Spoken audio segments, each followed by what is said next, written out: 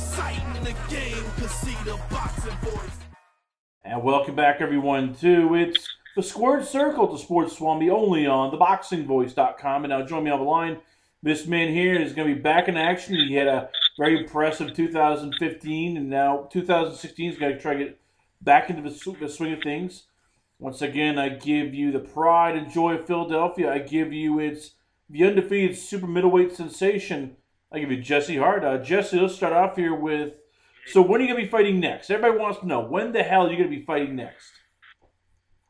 We're going to be fighting here in my hometown, Philadelphia, March 18th of this year. That's the next fight. I know there's a lot of speculation. It's been a comfort card. It's been on I've been on a Pacquiao card. I heard rumors everybody want to see me on that card. Everybody, but I'm telling you guys, from me, and I just released it, I will fight March 18th here in Philadelphia, main event. So what does that mean for you? Because at one point, as you said, you're rumored to be on these big cards, with the undercard of Crawford card, the undercard of Pacquiao. But as you said, you're going to be headlining this card. It's going to be main eventing. Is this what you prefer? Is this what you want to headline your own card in your hometown? Definitely. It's my duty as being the king of Philadelphia boxing. I'm obligated to bring boxing back here.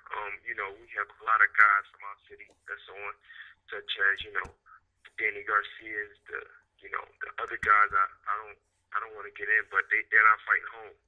So it's like I'm obligated to bring it back to my city, since I am one of the top guys, and since I am Philadelphia boxing, I'm obligated to bring it back here.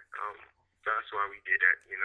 From a business standpoint, we took a loss, but from a fan standpoint, from a boxing historian standpoint, we gained.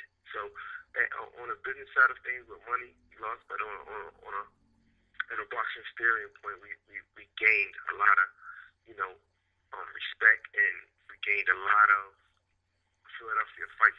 more Philadelphia fight fans than I already had, because they had gravitated to me because I'm the only top Philadelphia fighter that's fighting here. And like I said, I'm obligated to bring it back. Bob asked me what I want to do, and I told him, and he made it happen. Last time we talked, I know you really wanted the Abraham fight. I know you were gunning for it. It's going to Gilberto Ramirez. What does that mean for you going forward? Because when we last talked, you really didn't want to fight Bernard Hopkins. You didn't want to fight anybody except for Abraham. That was your goal. So what changes now? What do you do going forward with your new goal? Well, my new goal is to wait and see what happens with Gilberto Ramirez out the Abraham. I'm reading number 3 by the WBO. So up there, the one out of them two, I believe it's going to be, I'm going to have a shot at the world title. Whoever wins, I mean, if the title stays with Abraham, if the title goes with Ramirez, either or, I'm going to get my shot. So it's just a matter of time. Like I said, I'm headlining my own part in my own city. So with the regional title that I have, I can dictate something. And as far as Bob Arum being my promoter, then that has a lot to do with everything. I mean, he's the greatest promoter of all time. And he lets me, the ball is in my court, he always say, whatever you want to do. I mean, it's like he's showing me how to do things in the game of boxing. He's showing me how to maneuver. Like I said, as far as money-wise, he took a loss all the way around, because I was slated to fight February 27th and then come back on a Pacquiao card and fight again. But if you know boxing, then you know I can't do a 10-round fight, and you have to have a month in between. So that's why I could have done it for February 27th, because they came back and ate my Pacquiao card. But I choose to do neither. I mean, I wanted, like I said, I wanted to bring it back home and be the main event as I should be. I'm not an undercard fighter. I don't perceive myself to be one of those guys. So it's time to start stepping out. And like I said, EFC said I'm leading the pack.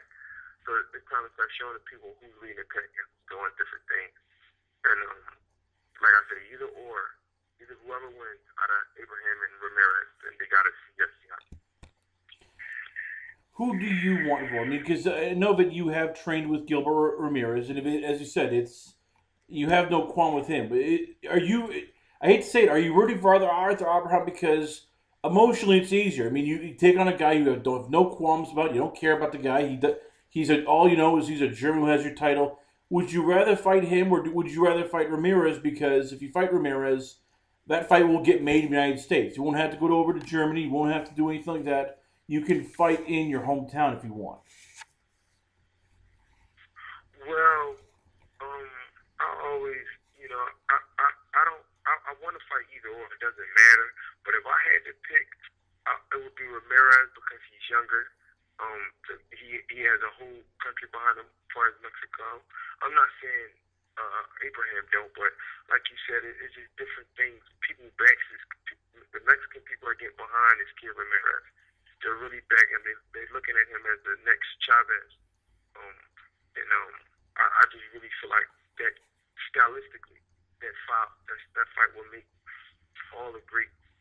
That fight would be like a war, and I want a tough fight. I want to push myself versus Arthur Abraham, who's a worn down type of fighter who's been through many wars. But I would really like to fight Gilberto Ramirez. I'm sorry. Last two questions before I let you go. First one is, would you consider going to free agency? I know you like Bob Arum. I know that you've spoken his praises here, but you're a guy who wants the best. You want better things. I've gotten to know that from you since we talked. You're looking around and you see Deontay Wilder, heavyweight champion, made $1.5 million his last fight. You have guys such as another former Olympic teammate of yours, a guy named Errol Spence, fighting on NBC, on CBS. He's making good money now. You have, of course, a possible guy who also you trained with in Marcus Brown. There's talk he will be getting his title shot on NBC. So, do you want to go to free agency so that either way, whether you sign with Bob Arum, you go without him, you go with anybody, you can then start negotiating for, all right, whoever signs me, I want a title shot right off the bat. If you sign me, I want a guaranteed title shot my next fight. No ifs, no ands, no buts. No, actually, I don't. Well, Bob Arum is me, and I'm Bob Arum. I think that's just sums up the question there. Like I said, whatever I want to do, Bob allows me to do that. Whatever I need to get done, Bob try to make it happen for me. He's been nothing but gracious to me, grateful. Man, my family is doing good. Like I said, he made a lot of things happen for me behind closed doors. I'm talking about a lot of business opportunities, sponsorship, or as the Grant deal, the Nike deal. There's a lot of things. Bob Arum came with Bob Arum on top right now. Like I said, he said whatever I want to do. So, like I said, I'm just waiting on Gilberto to see who's going to win out of this, and then I get my time shot. You know what I mean? They fight. They fight is about to happen in April. So I'm there's no rush. After this, we'll sit down in the books and see what we're going to do.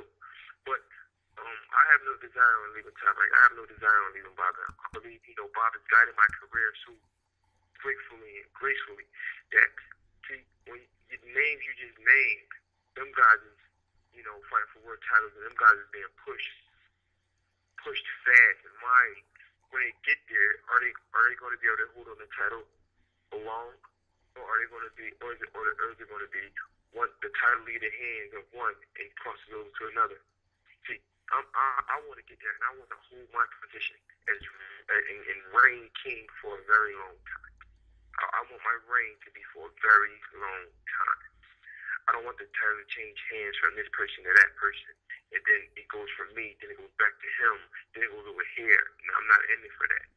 I want it to be the reign of Jesse Hart. That's what I'm pushing, and that's what Bob is, guiding me to. I want to reign. I don't.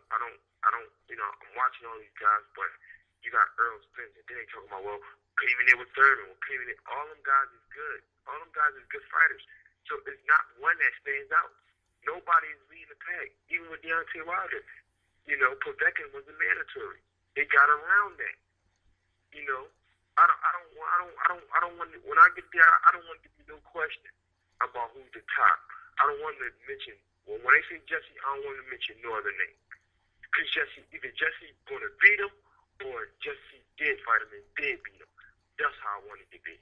I don't want it to be like, well, like you just said, you got Earl Spence at 47, then you got Danny Garcia at 47, then you got Thurman at 47, then you got Sean Porter at 47, and you got a list of other guys at 147 pounds. You know, Kell Brook. You know, it's just too many fighters.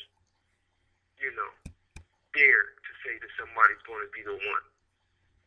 You know, and none of them is fighting each other. So that's making the division really look watered down and clowned now. No one wants to fight each other.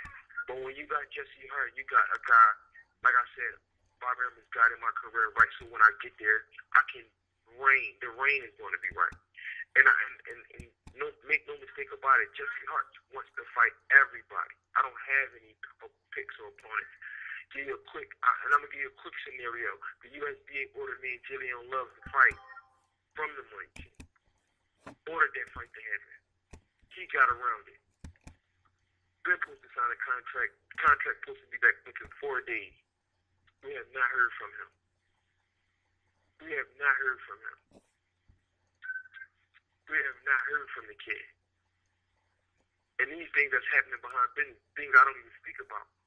But these things is happening and nobody's speaking on it. But it's my job and my duty to show the people the real between the fake. Like I said, his contract, I signed that contract 4 days ago with him because the IBF ordered it. I mean, I can send you the rankings. I'm champion, the USBA champion. He's rated #1. The IBF wanted us. The IBF wanted us to the fight. They sent it to him. They ordered it to happen. He turned it down. So I don't know what's going on. I know on my end it was signed and the whole deal was supposed to be done. But if a guy don't want to fight, they're going to find ways to get out of the fight. And that's what they can do. You know, over there at Mayweather Promotion, or however the NBC thing is going, whoever runs it, that's what they have to manipulate. That's what they have the mindset, and they can manipulate boxing by doing these things.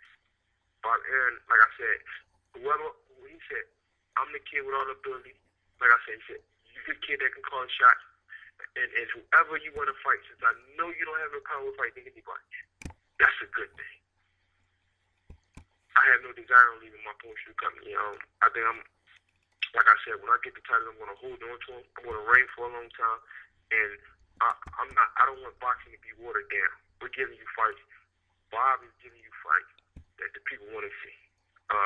Nobody wants to fight Terence Crawford. He's been ducked. He's been ducked tremendously.